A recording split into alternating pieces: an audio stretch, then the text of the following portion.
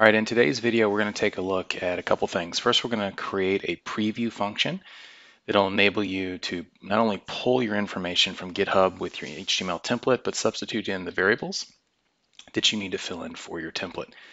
Now, to save us some time in this video, I do have some standard fields here created. These are standard items with just a text field with the subtype of email, just to validate the email address. I do have one hidden item, which is a return action we'll use later to, as our code executes to fill it in with the response code.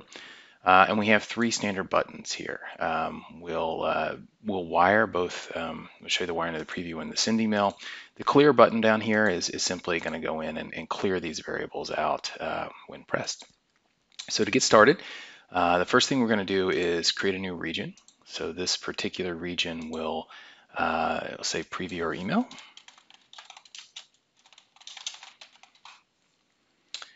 We're going to make this region just like we saw in another video where we pull the core template from GitHub. So let me go out here and I'll put the link in so you guys can see the walkthrough of this code. What's new in this particular case is we're not only going to pull the information in from GitHub, but we are going to substitute in our fields for the to reply to email subject.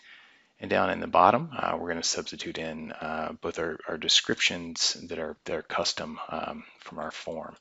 So if I go back to this page, go ahead and paste in this code, validate, and we'll hit OK. We'll save. And now we'll run this page. So to start with, it'll pull it in. You can see our sample over here. And then let's go ahead and fill in these fields. All right, well, we filled in these fields here with some dummy data. We're going to go ahead and click preview. And we can see that the page will refresh and simply insert the information. The preview button for us is just a simple page submit.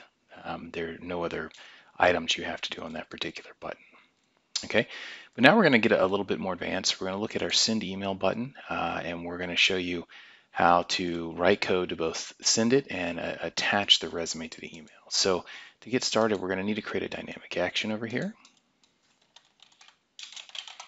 on the button itself. And then our first, in case of true, our first action that we're going to do is to execute some server-side code, and we want this to be PL SQL.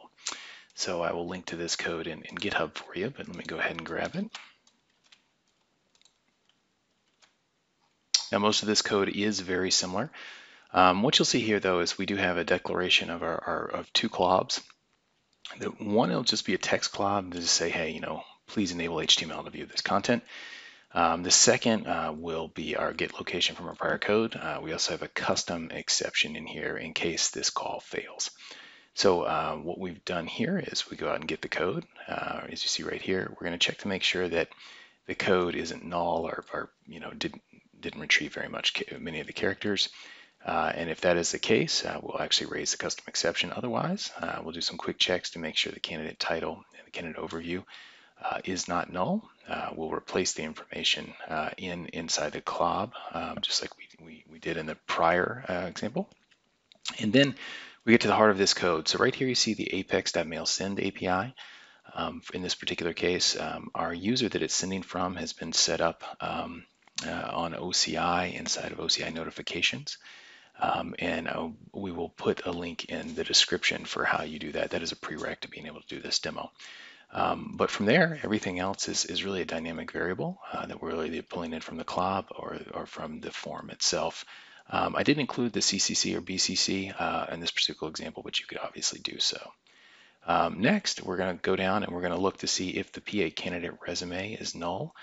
So the P8 candidate resume is this dropdown. It's simply looking over at a table that we have where we're storing our resumes as a binary large object in the database.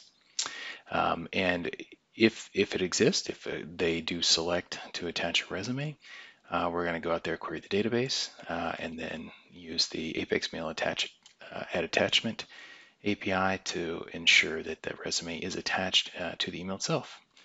Then we'll push these actions to the queue to be sent. And if we get this far, we're going to set our return action over here to successful. Otherwise, our return action is actually set to our SQL error. So let's validate this, make sure it works. Go ahead and hit OK. The one thing that you want to make sure you do is we're going to set our return item. So we want to send back the return action. So I'm going to hit save real quick. Next, I'm going to add in a second action, which is just to really to show our response. So in this particular case, we're going to execute some JavaScript code. In this particular code, it's only going to be 2 lines. So we're going to log to the console just so as we test it's a little bit easier, whatever the return action is. And then success or fail, we're going to display the return action to the user after he or she submits. Let me go ahead and hit save. All right, now we're ready to test. So I can go back here to our email. I'm just going to refresh the page. All right, I'll hit preview one more time. Oh, it looks good. I'm going to go ahead and hit send. We can see the email was successfully sent. And then in a second, we'll go to our email inbox and view it. All right, here's the email that we received. We can see that all the data went through down here at the bottom. You can see the PDF attached as a blob from the database. We can go in and view it. Well, if this is of interest to you, how we set this up on the back end, I do have a number of other videos in the playlist about storing and managing blob content that are kind of prereqs set up before this that you're welcome to watch. Thanks so much for viewing.